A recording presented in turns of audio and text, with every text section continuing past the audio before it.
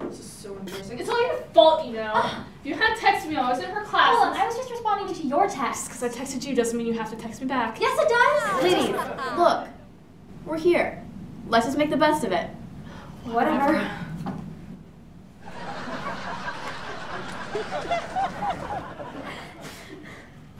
Drama kids, what are you doing here? We might ask you the same. You were stuck in here for an hour with these drama geeks? We're stuck in here and we have to do your collective putrid smell of Bath and Body Works. Oh, very funny. So what are you guys in here for? Texting in class. Huh? Us too.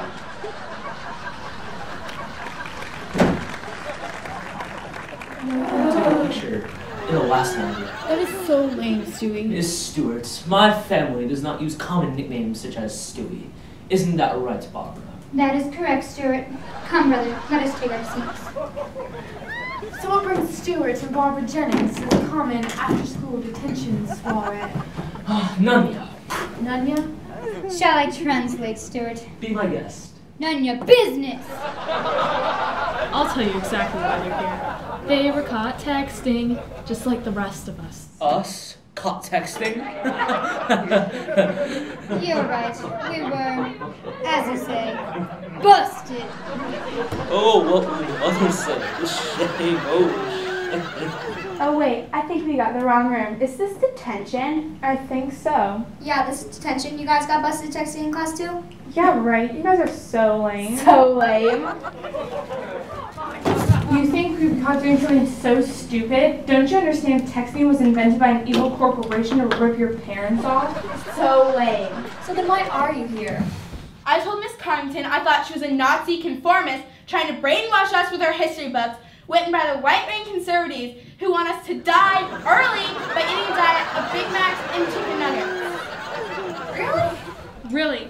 I was sent into detention because I told Principal Lewis to lay off the donuts and to stop serving dead cows for lunch every Monday that were tortured and mutilated and to start offering vegan lunches or I'll chain myself to his car and go on a hunger strike. How did that work out for you? I'm here, aren't I? So We know! Lame! All right, everyone, have a seat. See, who put your sister in charge? talk about a Nazi. There's nothing worse than an 8-year-old in high school given a bit of authority. I know, look at this. This is ridiculous. Quiet, please.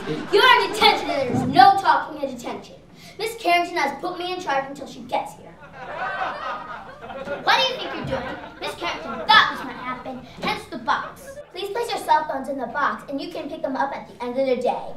Tomorrow.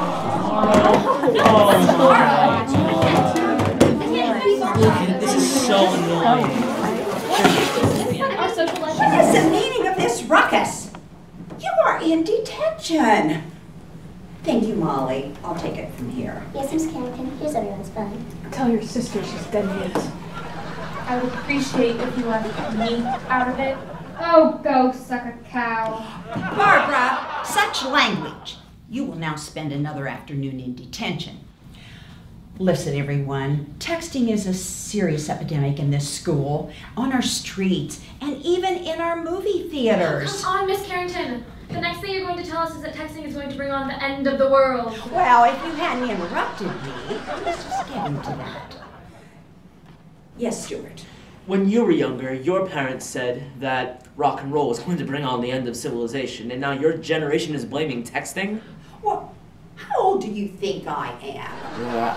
I think we shut up now. Well, listen to this.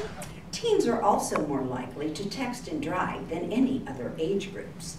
In a 2007 study conducted by the Liberty Mutual Insurance Group, 50% of the teens surveyed admitted to texting while driving, even though they acknowledged that it was a dangerous thing to do.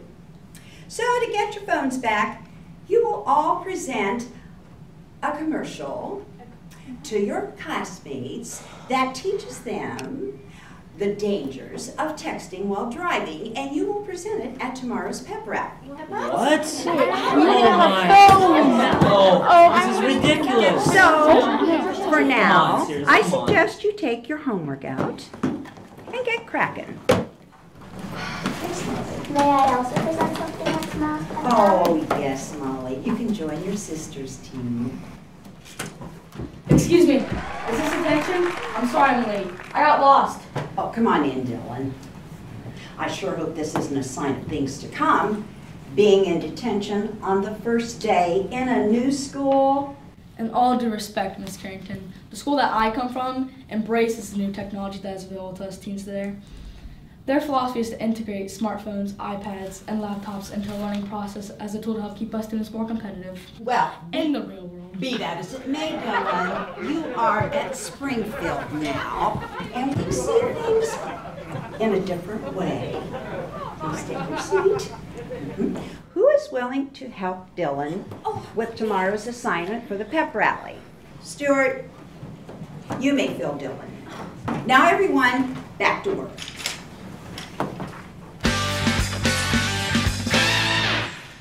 All right, you're all free to go. Molly, can I get through one day without you embarrassing me? It's bad enough that my 8-year-old sister is smarter than you. Dude, now I suggest you walk me home before Mom gets home from work. Make a note, dear brother. Dylan is going to be my next boyfriend. Oh God, this is not going to end well. Shut up and go invite him over to the cafe to work on a commercial with us. As you wish. Hi, Dylan. I'm Stuart, and this is my sister Barbara. Hi. Would you like to work on our commercials together? Sure. What's the address? The Cafe Travana. Okay. Do you know the address? 1195 North High Street. Okay, I'll see you guys later.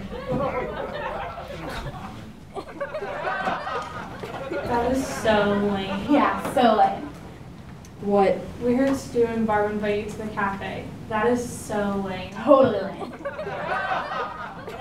would watch out for Barb. She's a total psycho.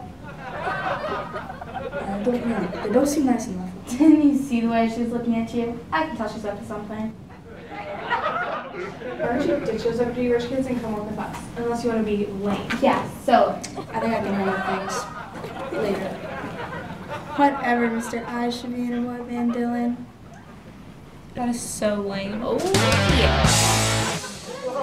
He is so cute! Did you see Barb trying to put the moves on him? Ew! Come on, you guys, she's not all that.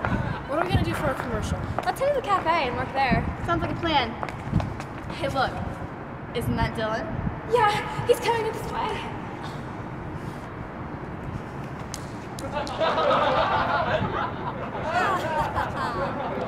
Hey guys, I'm Dylan. Hey, I'm Missy. This is Jesse and Beth. Nice to meet you. Hey Beth, we had a show choir together. I like the performance you did today. It was great. Thanks. See, maybe we can go get a frappuccino and talk about stuff. No, Dylan. I would rather eat glass. I have tickets to Adele next week. How about then? Dylan, this is not gonna happen. I think she likes me. Is that Beth talking to my boyfriend? Barb, Dylan is not your boyfriend. Not yet. And if she thinks she's going to move in on Dylan, she better be ready to fight. It's on. Bruh, that is so ghetto. Okay, Christy, it's going to be all right. I don't understand what's happening to me. You were just going through withdrawal. Withdrawal? When was the last time you texted? Oh my God. Okay, now I want you to breathe. No, nice deep breaths. Oh my God, what's happening? Oh my, it's worse than I thought. Hey guys, sorry I'm late. What's wrong with Christy? Acute textitis withdrawal. What are we gonna, oh no, what are we gonna do? Calm down. I can't believe you blew Dylan off like that. I know, what's the matter with you? Okay, first of all, I don't date freshmen. Second, see the barista over there? Uh-huh. I think he likes me. Okay, now I get it. Here he comes. Hello, ladies. Beth, right?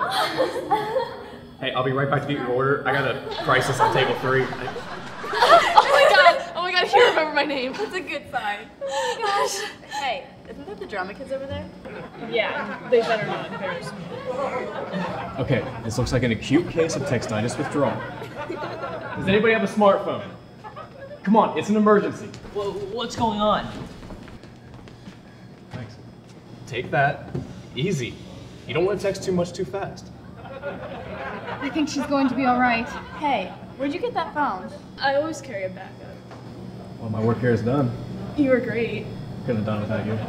Okay guys, I think we need to get back to working on our commercial. Okay, right. That's why we came here. Come on, Beth. Oh my god, that's Beth. Oh god, this is not gonna end well. Trying to steal my boyfriend, Beth? This means war.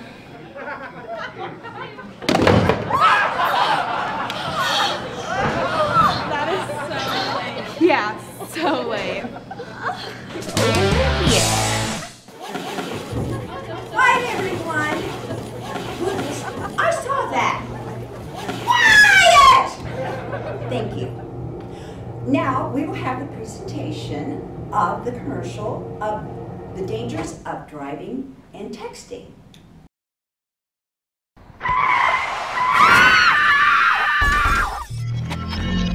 My sister! My sister! She's dead! My only sister's dead because you hit her with a car! Oh my god, I'm so sorry. I didn't see you walking there. Well, of course you didn't see us. You were texting while driving.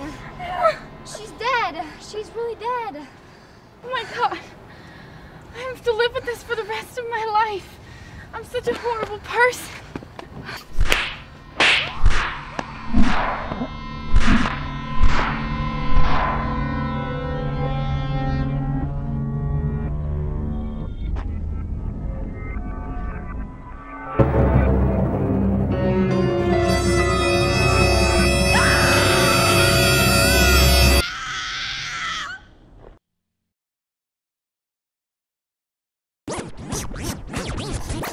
It was at 2007, I was riding along in my girlfriend's car, we were chilling along. She was texting on the phone, I was listening to music.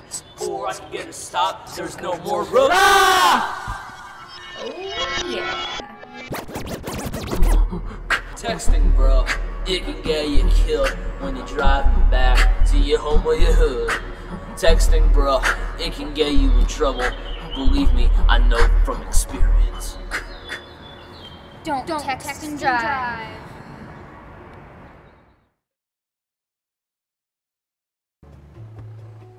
Don't text and drive. Don't text and drive. Eating meat is murder. Eating meat is lame. So lame. Texting and driving and eating meat is lame. So lame.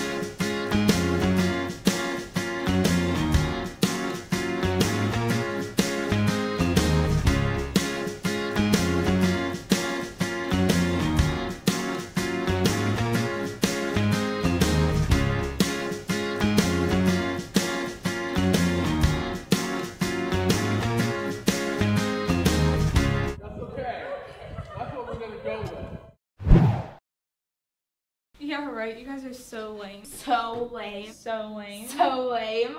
Cut.